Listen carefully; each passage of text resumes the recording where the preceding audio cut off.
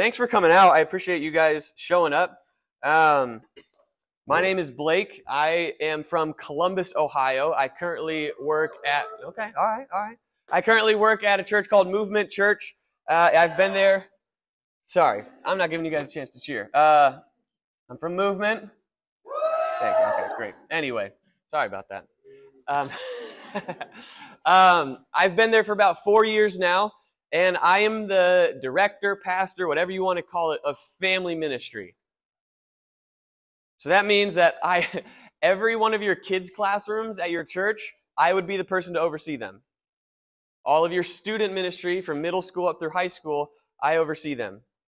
And then who else is involved in the family? The parents, so I oversee them as well. So I oversee everyone, basically. I'm the lead pastor, basically, is what I'm saying.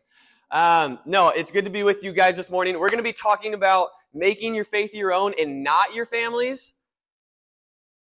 But I no longer necessarily believe in that title. So we're going to change it here in just a little bit, okay? All right. If I could go back in time and sat where you sat, because I went to Momentum for 4 years, I loved it. If I could go back in time and sit where you guys sit right now, I would tell myself what the Proverbs tell us. I would tell myself to get wisdom, get insight, do not forget, do not turn away from the words of my mouth, do not forsake her, and she will keep you. Love her, and she will guard you. The beginning of wisdom is this: get wisdom. And whatever you get insight. Prize her highly, and she will exalt you. She will honor you if you embrace her. She will place on your head a graceful garland. She will bestow on you a beautiful crown. That's Proverbs 4, 5 through 9. I wasn't a fool. I actually grew up in a Christian household. And I came to know the Lord very young, but I didn't know how to properly seek wisdom. I knew that it was important. I knew that I should seek wisdom, but I didn't know how. I sat in your seat and I said, what do I do? And I think you guys are often plagued with that same feeling. How do I live the Christian life? What does it mean to be holy and set apart? How do I practically seek wisdom and live for Jesus and His kingdom? Maybe you're here, maybe you came to Momentum and you're like, maybe this year I'll find the answer that I've been looking for. Maybe I'll find it this year. And I hope you do. I hope if you don't know Jesus that you do find Him this year. And if you do live for Jesus, if you have been redeemed by Jesus, I hope that I can help explain a little bit more about the Christian life this morning. What I'm going to do is I'm going to speak as if every single person in this room has been saved by Jesus and has Jesus in their life, is living a life for Jesus. I know that isn't the case. What I'm going to be talking about this morning is the Christian life. Not necessarily salvation, though this is what salvation leads us to. Does that make sense? Okay. Hopefully, there are people in your life who are a good example of the Christian life. Hopefully, your youth pastor is one of them. I hope. Hopefully, there's some youth leaders here that you look up to. Maybe some older students in your student ministry. Maybe your parents. I pray that your parents are that way. And I'm not trying to be pessimistic or say, man, there's no one to look up to. I just want to discuss how we live good, true, beautiful lives. Because only in Christ can we live a good life. Only in Christ can we live a beautiful life. Only in Christ can we live a true life. The Word of God calls us to a lifestyle that we often miss in our modern world, and I want to share it with you. As I said, in the time I was asked to present this, and the time that I actually sat down and write it, I won't tell you that last week I started writing this, but I kind of came to a different view of family life. Okay, and I want to talk about this. The title of this power track is Making Your Faith Your Own, Not Your Family's. I think that's good. I think the sentiment behind that is fine. But what that promotes is that my faith is my own and it comes from me and no one has any say over it and it's all about me. And that's not the case. That's not what Scripture tells us. It's not what God calls us to. It implies a separation of faith from your family. And I don't believe that's the case. It implies that faith comes from within us, and I also don't believe in that. If that were true, if faith came from within ourselves, then no one would have the same faith. No one would have the same understanding of God. God would be different to each and every single one of us because we perceive Him differently or whatever. That's not what Scripture calls us to. Scripture says there is one true God, and we all worship Him. The new title of this power track is not making your faith your own, your family's. It's taking personal responsibility for your faith. Taking personal responsibility for your faith.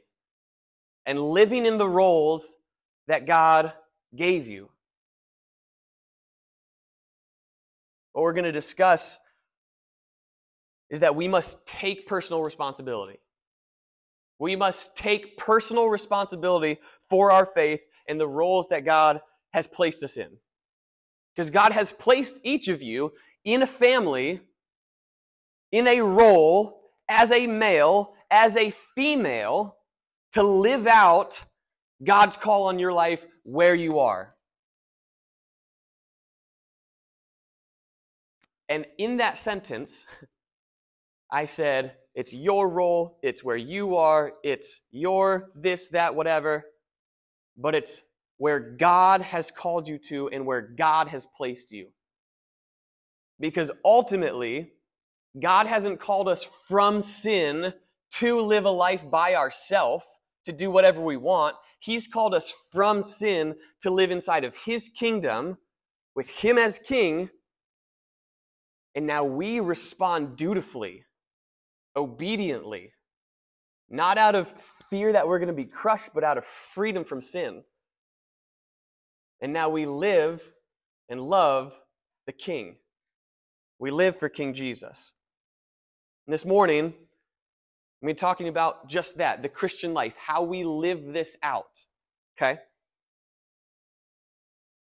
Unfortunately, I believe that we've lost part of our understanding about God's world and how we're supposed to live in it. Both the secular world and the church world have a misunderstanding of God, and our understanding of what God wants for humanity, I think, has been watered down and made very base level. And let me tell you, there is a beautiful life that God wants for you.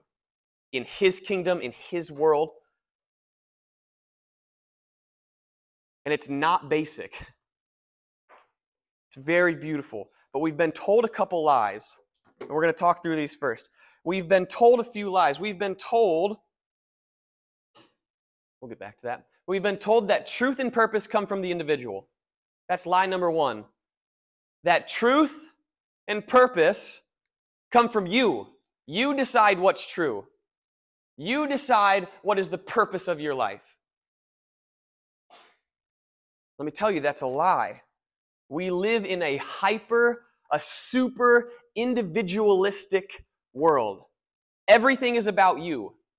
Everything is about me. I am in front of everyone. It is my dreams that come first. And everything in our world points more to us. And that's part of the reason why I chose to restate the title of this power track. Because this individualistic mindset has infiltrated the church. Faith is not your own. I'm going to explain that. But faith does not come from within you, per se. Okay? It's something given to us by God that we receive as individuals. Okay? Romans 1:16 and 17 says this, "For I am not ashamed of the gospel, for it is the power of God for salvation to everyone who believes, to the Jew first and also to the Greek." That's us. In the righteousness of God, in it In the gospel, the righteousness of God is revealed from faith for faith. As it is written, the righteous shall live by faith. We live by faith. It is the power of God for salvation. Unfortunately, we're told today to follow your heart. You be you, boo-boo. Do your thing. We're told to feel your feelings to the fullest. Don't check your feelings. Allow your feelings to rule over you. Validate every single thought and feeling. I'm not trying to throw away emotions.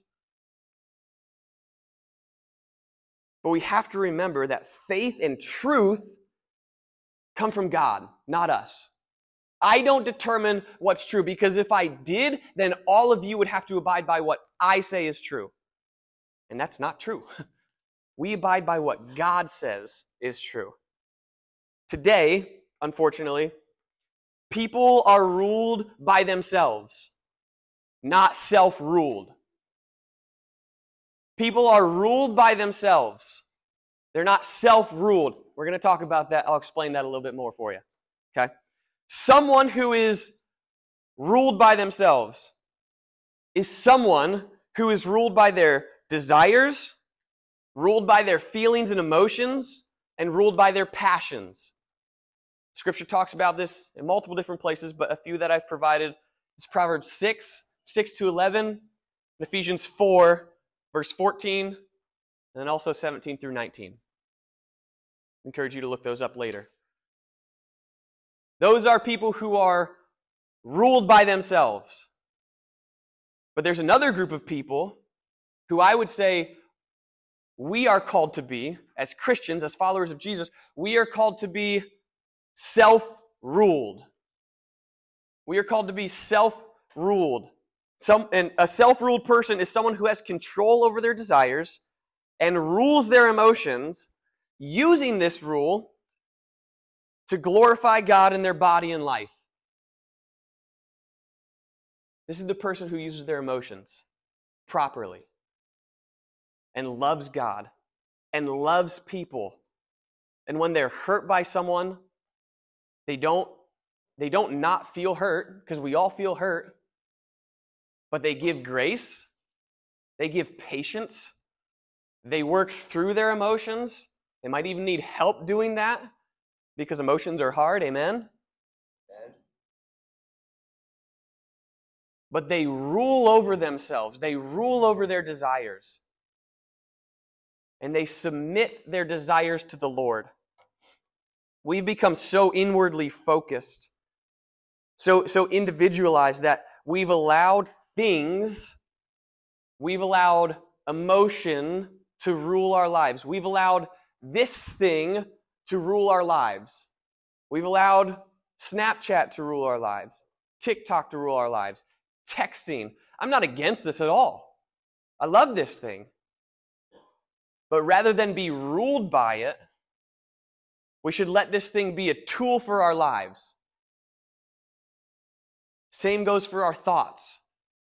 Same goes for our emotions. Same goes for our friends. Same goes for our video games. Same goes for our sports. We should not let those things rule our lives. We should not let our desires for those things rule our lives. We should rule over them, put them in their proper place, and enjoy them fully. But at the same time, have them in their place so that God can be in His.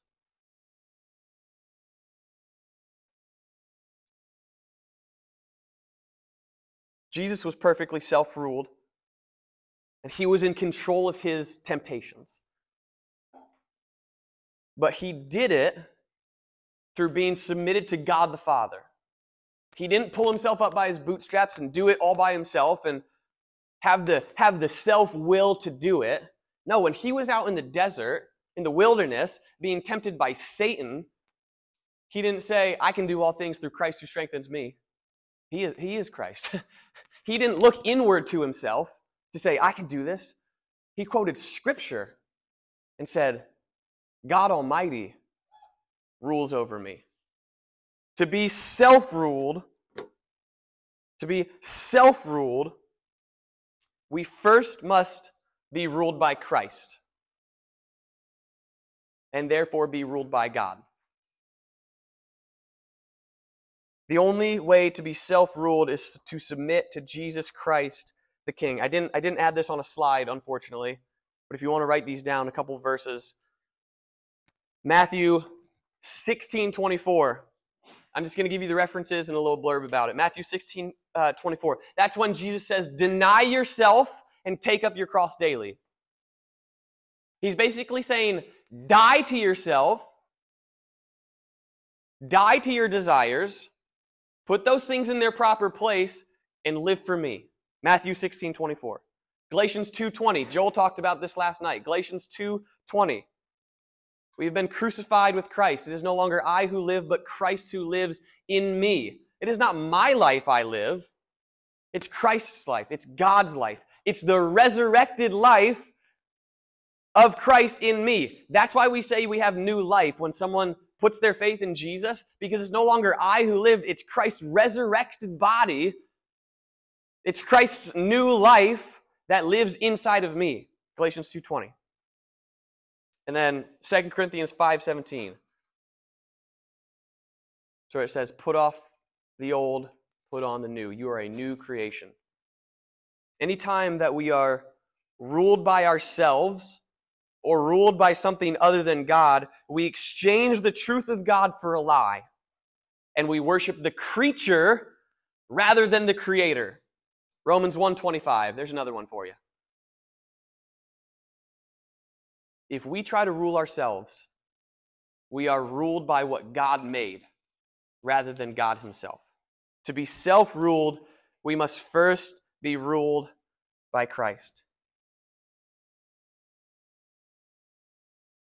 And when we, listen to this, when we are ruled by Christ, and therefore we are united with Christ, we are therefore co-heirs with Christ.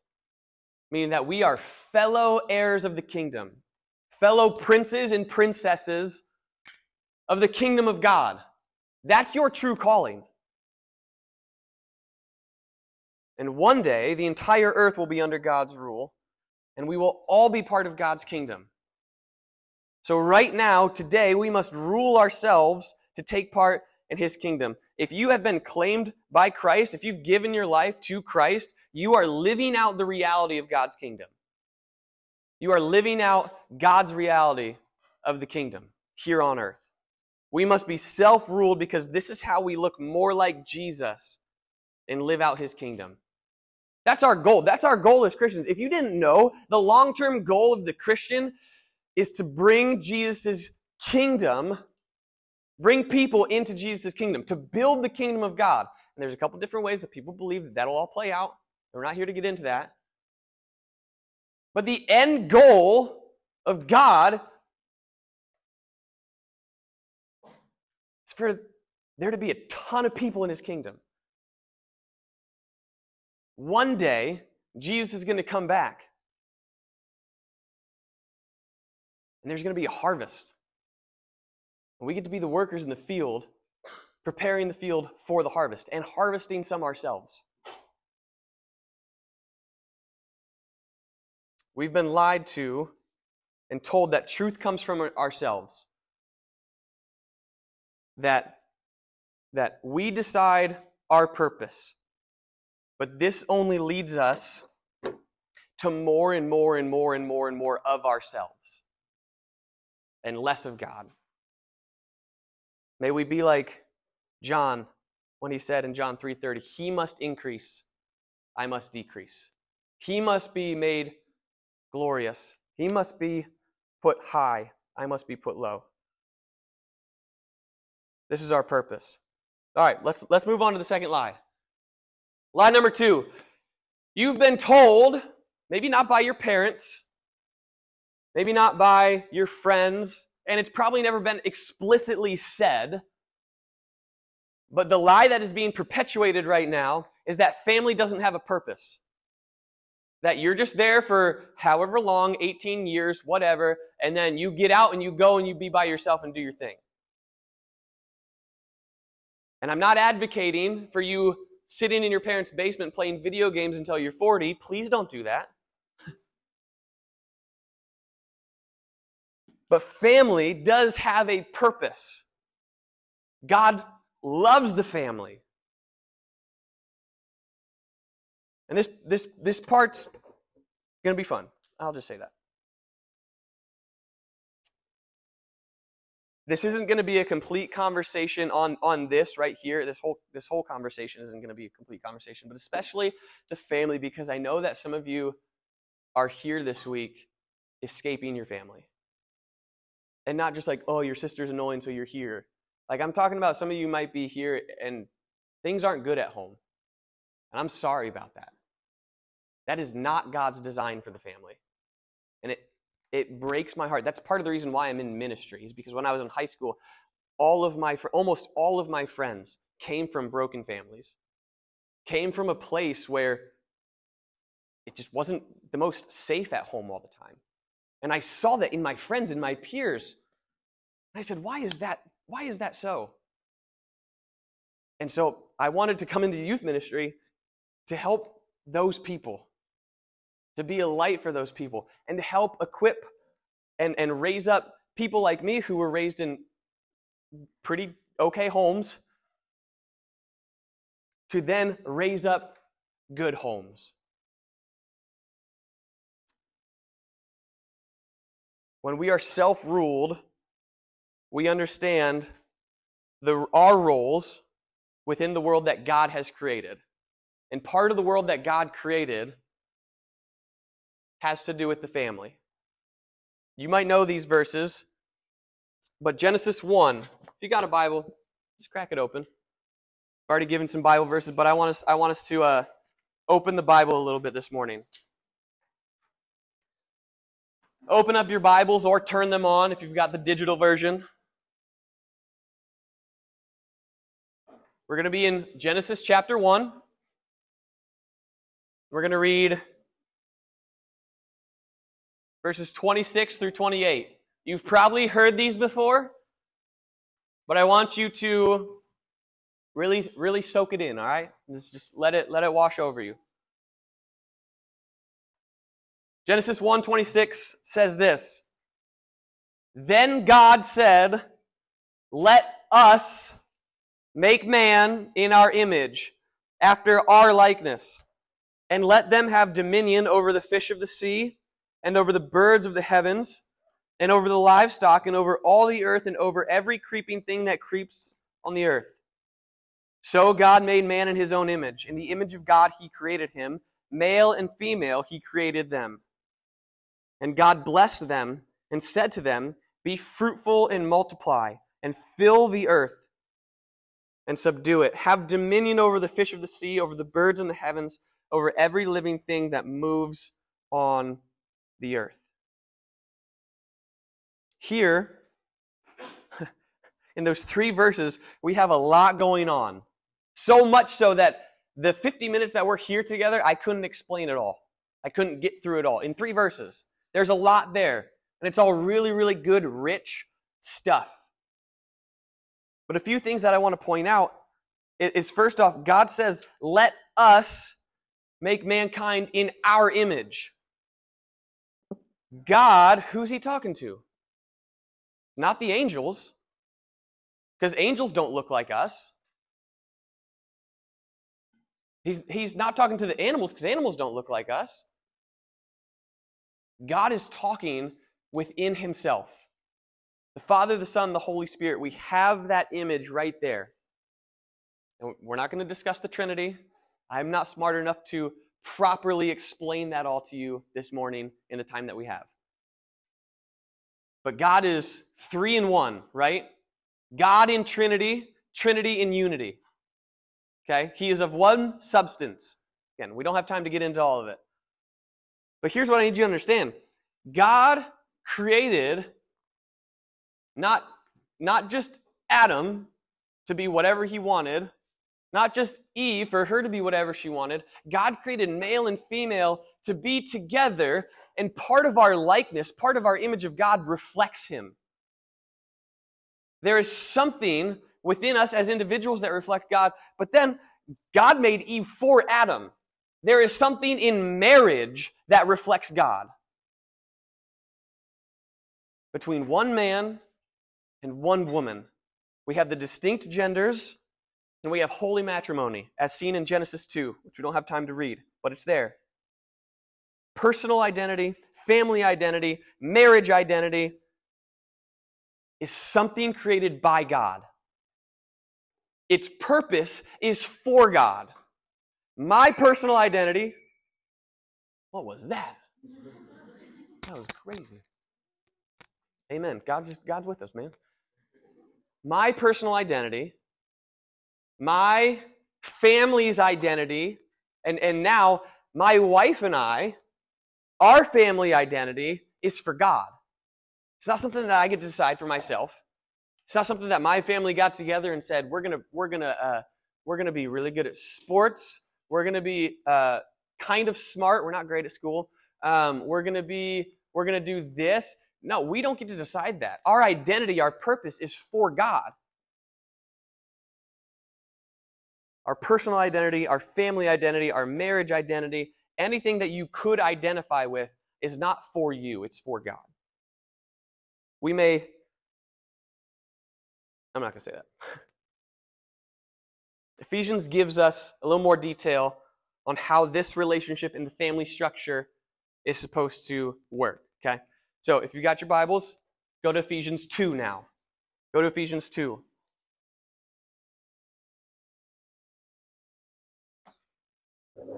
Oh, goodness.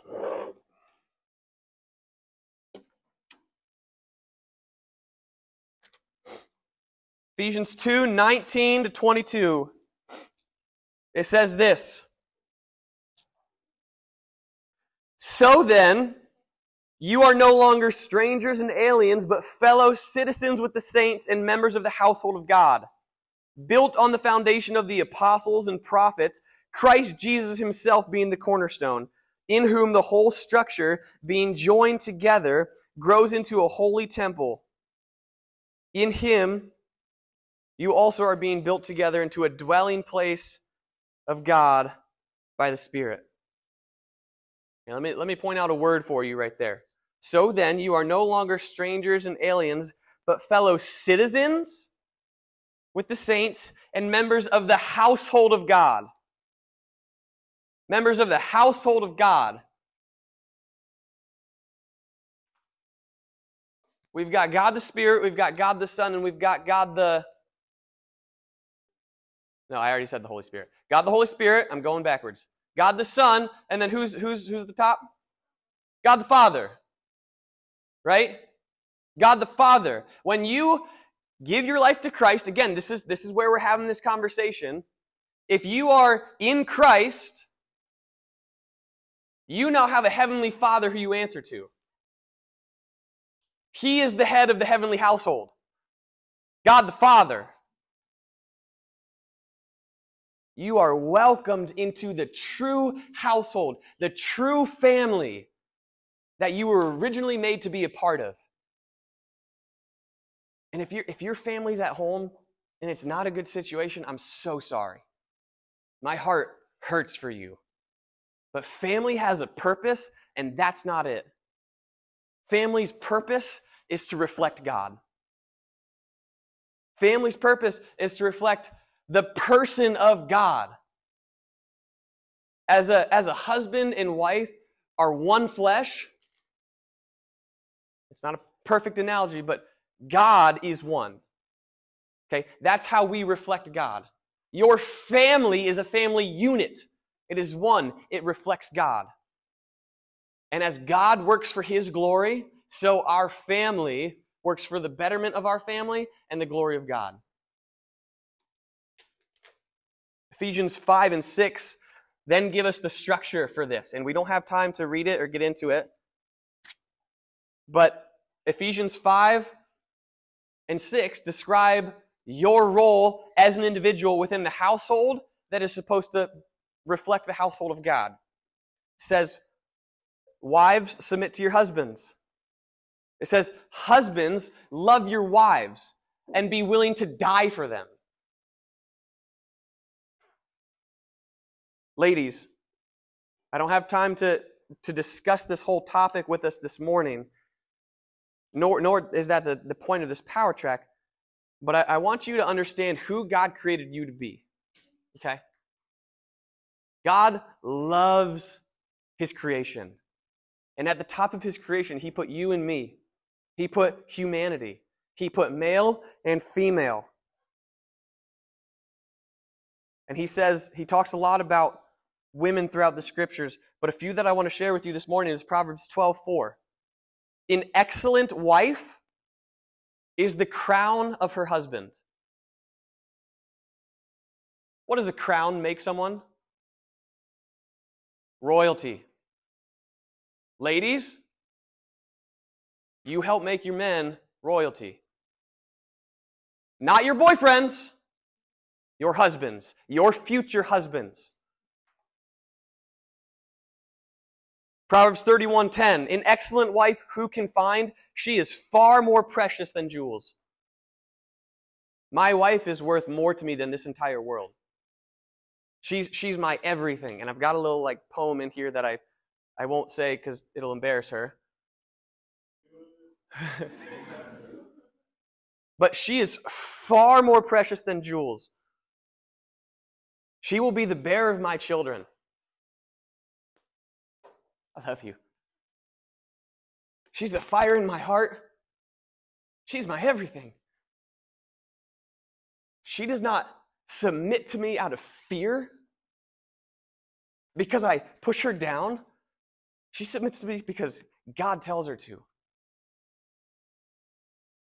And she loves me, and she says, lead me. Lead me. And it's my responsibility to lead our family. That's my role. And it's hard to lead someone as amazing as her. She's not my subordinate. She's not my maid. She's not my mother who picks up after me. She's the wind in my sails. She's the crown on my head. She makes me want to be the king that I'm supposed to be for God. That's a woman. That's a woman. Amen?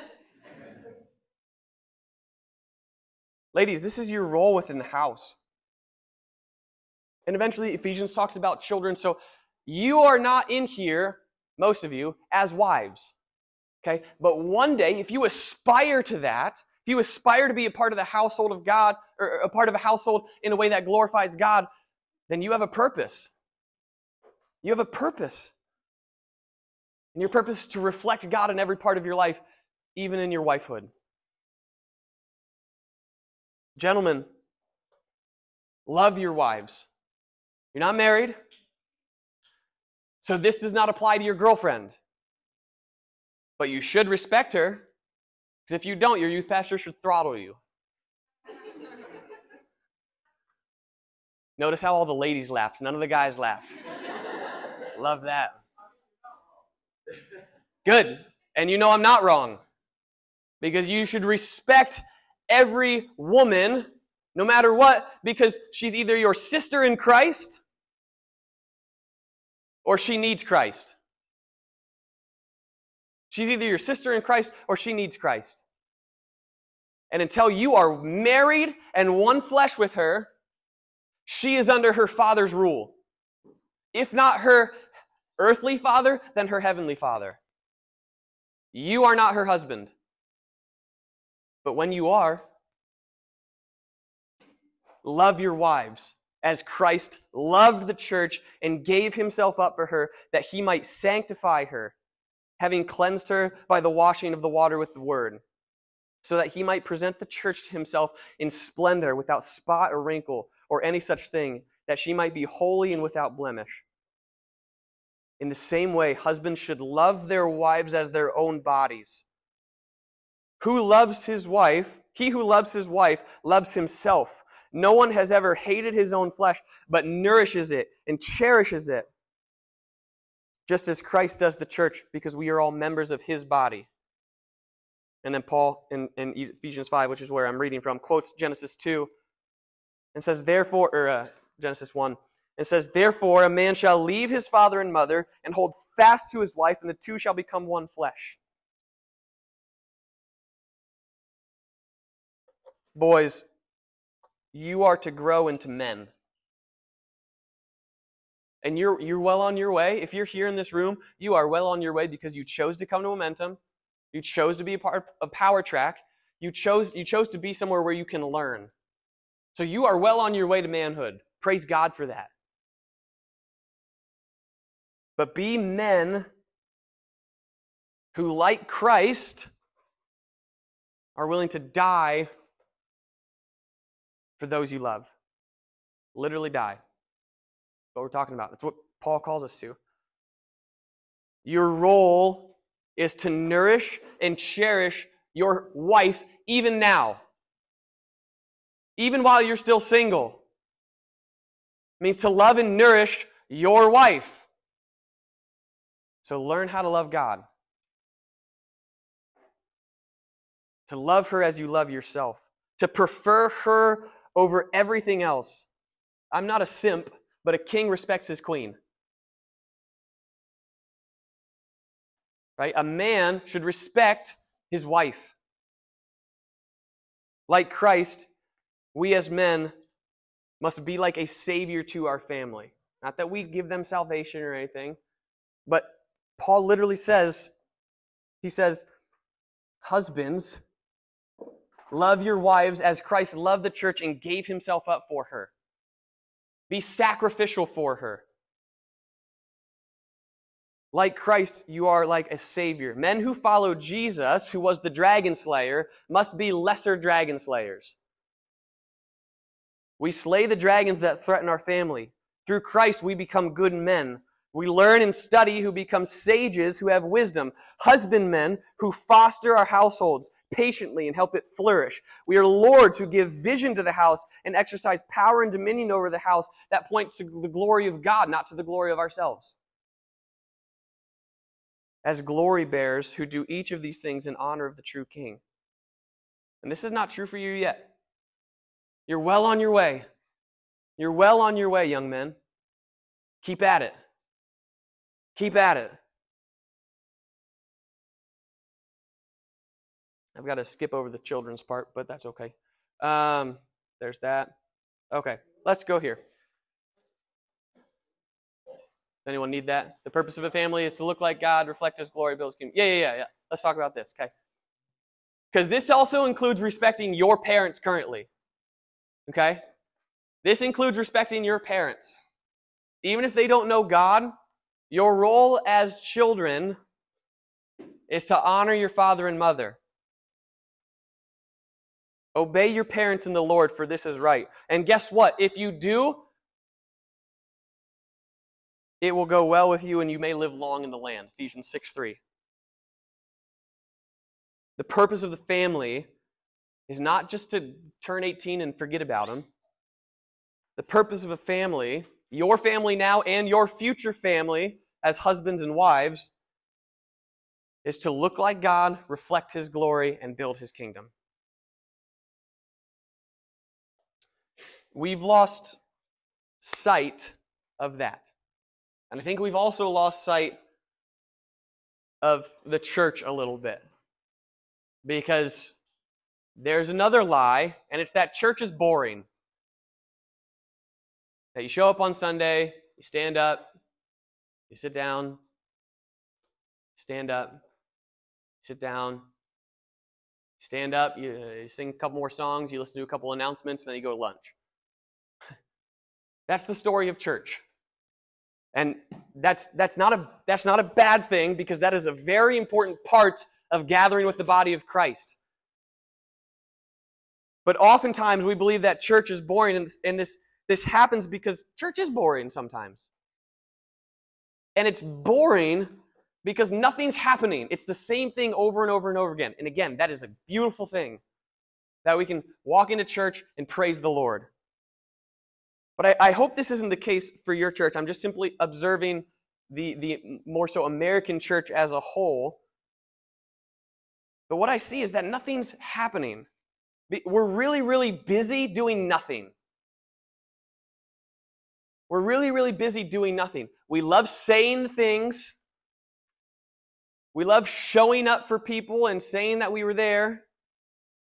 But we're really used to sitting on our hands and watching the world go by. We're okay with the sin that runs rampant in our world.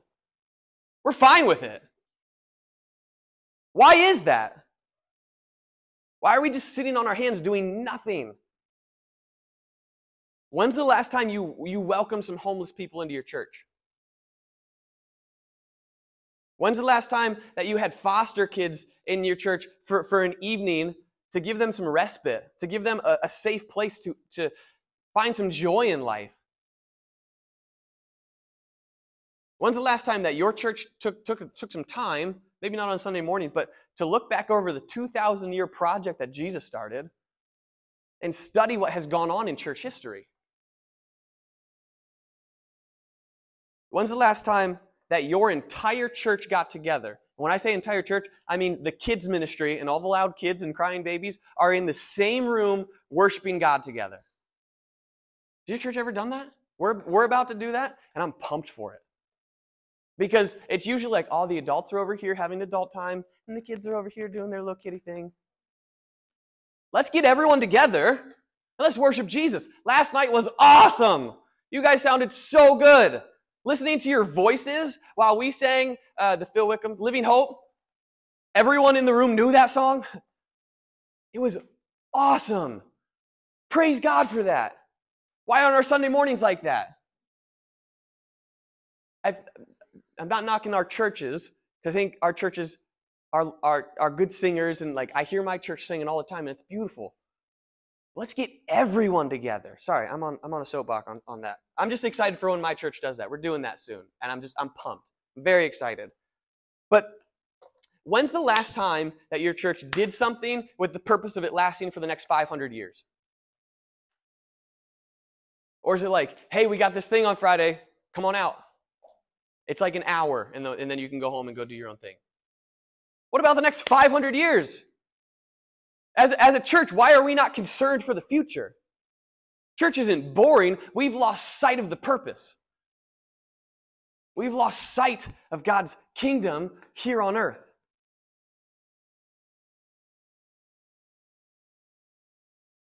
I'm running out of time. I'm gonna skip down to the end.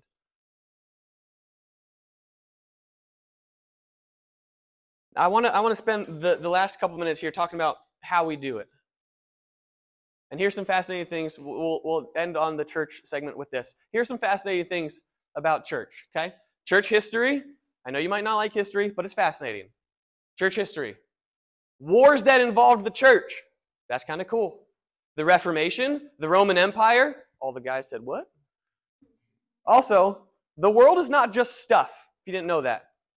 There is a spiritual aspect to this world. If God made the physical world so detailed, why would He make the spiritual world less detailed? What does that mean? These are the fun questions that we get to ask. Are angels stars? Are stars angels? Scripture seems to say so.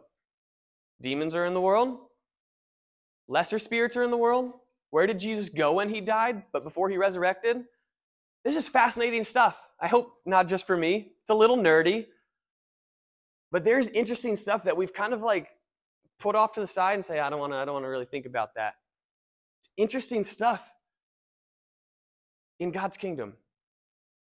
Maybe we'd be fascinated by it. Okay, how do we do this, guys? How do we do the Christian life? How do we take everything that we've said so far and apply it to our lives, take it home? Because I've said a lot of great stuff this morning. I just gave myself a huge compliment. I've said a lot of great stuff this morning, but I don't want it to just be like, all right, cool, I wrote it all down. Now I'm going to a session where someone more important speaking. I understand. Here's the plan, guys. It's 3 steps. And there's more to it, but here they are. Eliminate sin. And when I say eliminate sin, I mean eradicate it. Don't let it be in your life. Like Joel said last night, you're not going to be perfect. You might take your phone on another mission trip when you're not supposed to. But work hard to eliminate sin. There's a saying and you can ask me if you want to write it down later. There's a saying that we heard in college that said this: "The battle is within. Daily I must fight. Death comes through sin, killed only by Christ's might." If you want it, I can say it for you later. Okay. Eliminate sin. Maybe that means deleting social media. Maybe that means right now deleting Snapchat off your phone because you're snapping that person. Images are being sent. You're up way too late texting that person. There are things on your feed and in your algorithm that shouldn't be there. Maybe you're too prone to gossip. Or every time your friends take a picture somewhere else, you feel so isolated and so unincluded that it just wrecks you. And those are real feelings, but what if we took that away? Right? What if we eliminated our entertainment? What if we set limits on our phone? Take away the things that are causing you to stumble into sin. Relationships, shows, music. There are great Christian alternatives. I'm not talking about like Flywheel or Facing the Giants or Fireproof, some of the Christian movies that are fun, but maybe a little cheesy. I was very gracious with that, wasn't I? I want to do something crazy right now. I know we're running low on time, but I really want to do it. Okay? Maybe yesterday, maybe this morning, you're thinking through all this stuff and you're like, yeah, I've got that phone that I brought to camp that I wasn't supposed to, like Joel was talking about last night. Yeah, I've got this thing that I'm just not really willing to like let go quite yet. What I want to do is I've got a song I want to play because I like it and it's a great Christian alternative. And you guys will probably hate it because it's not like Forrest Frank or anyone, but I want to take a moment, and it's not this big emotional thing. I just want you to make the decision and say, yeah, did I put it? Yeah. Okay. I maybe want to do one of these things on screen. I'm going to take the moment right now while I'm here at Momentum, and I'm going to delete Instagram.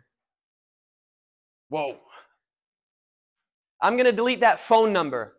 I'm going to block that person. I'm actually going to take a moment and just, you don't even have to like bow your head and do anything. You just like do it with your eyes open. Repent to God. Say, Lord, forgive me for that sin. Maybe you need to delete that playlist on Spotify. Okay? I'm going to give you 30 seconds. And if something other or whatever, if you need to do something, if you need to eliminate sin right now, do it. Okay? 30 seconds.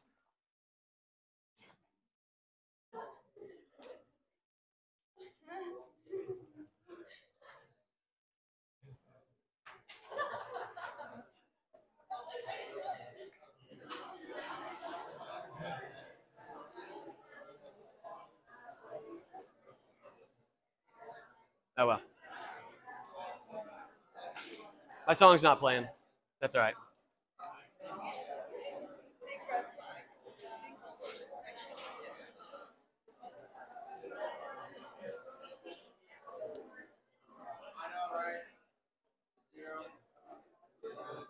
All right. Thank you. Good job. Number 2, get the fundamentals down. Nail the fundamentals. The 3 best answers that you can give in Sunday school, what are they? Jesus, read your Bible, pray. Why is that? Because those are the most important things. Jesus, reading your Bible, and praying. If you don't have like a structured plan, and I'm not saying it has to be perfect, I'm not saying you have to do it every day, because you're allowed to miss days. But if you don't have a plan or anything, talk to your leader. Talk to a friend. Say, hey, let's read through Proverbs together before school starts. Talk to your youth pastor and say, hey, will you meet with me once a week to make sure that I'm reading my Bible? And also, may I say, reading your Bible and praying go together. Don't separate them. You can, you're allowed to. But when you read your Bible, you pray. How do you have a relationship with someone? You talk to them, right? How does God talk to you? with words, right? Through God's Word, right? That's why we call it God's Word. God's Word talks to us. God talks to us through the Scriptures, and then we talk back. What's that? Conversation. How do you have a conversation with God? You read Scripture, and you pray. Okay? Nail the fundamentals. Hear me, hear me, hear me. This isn't a joke. Nail the fundamentals. Nail them. Go get them. Go get them. Do it right. Read your Bible and pray. Romans 12:2 says this, "Do not be conformed to this world, but be transformed by the renewal of your mind, that by testing you may discern the will of God, what is good and acceptable and perfect." When we read and pray, when we read Scripture and pray, we are not performing for God so that He sees us and says, "Good job." We are being formed by God. We are not performing for God. We are being formed by God. Another way that you can nail the fundamentals is participate in church. Participate in what your church is doing. Be dedicated to the body of Christ and be concerned for its well-being. I know church isn't always the most exciting place to go, but go be part of the body of Christ. Go serve the body of Christ. And be dedicated to it. Be dedicated to God.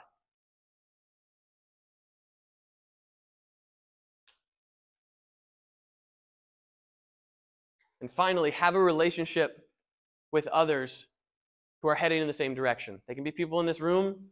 They can be your parents, because your parents do know maybe just a little bit more than you do about this stuff. Your youth pastor, your leaders. Have relationships that are going to call you forward.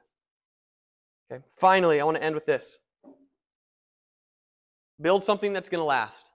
Like I said earlier, we should have some concern about what the church is going to look like in 500 years. What is your 80-year plan for your life? What are you going to build? Maybe your plan's to be a wife and be a mom, and to raise up fellow glory bearers who are made in the image of Christ, in the image of God. What a great way to build the church. Want a few more people in your church? Go have some babies. When you're married. That was my bad, guys. That was my bad. But here's the deal. Here's what I realized in high school when I was sitting in your seats. That's when I felt my call to ministry. I thought God was pushing me in that direction because I saw some brokenness in my family and friends. Not my family. I mean, my family has brokenness, but my friends' families, right? I said, why is there families that are hurting? I don't want my family to be that way one day. When I'm a husband and when I have children, I don't want my family to be that way. I want to be the best husband I can be and the best father I can be. Not so that I can parade my children around and say, "Look at my Simba. Look at him. Look at him." No. So that those children can come to know the Lord and we can spend eternity together. And then their children will know the Lord. And their children will know the Lord. And their children will know the Lord. That's part of my 500-year plan.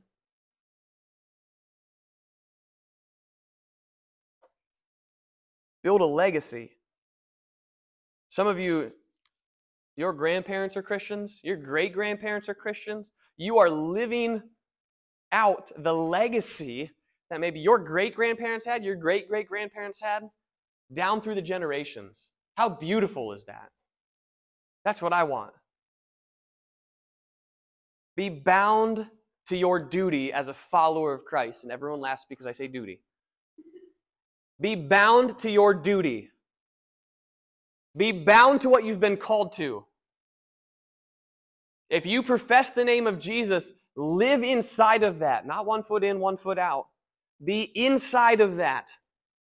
And be bound to it. Not because you're so terrified that God's going to send you to hell, but because you're so grateful that God saved you from your sin. Be bound to your life as a Christian. Take responsibility for your faith today. Eliminate sin. Get the fundamentals right. And build something that's going to last. I love you guys. Let's build the kingdom of God together. All right, let me pray. God, thank you for this morning. Thank you for these students and their willingness to be here at Momentum and just be a part of your family. Lord, I pray for each and every single one of us, Lord, that we would take steps towards you, but also understand that this is a lifelong journey. That we walk with you. We walk with you, Lord, and that you walk with us. May we be bound to our duty as Christians, to be strong followers of you. And may these young men and women grow up to be mothers, fathers, husbands, wives, part of a family, part of a church, and even as individuals, people who reflect you. Lord, may we reflect you. May we reflect you. May we look more like you. We love you, Lord. We're so grateful for your Son, Jesus. It's in His name that I pray. And all of God's people said, Amen. Thanks, guys. See you later.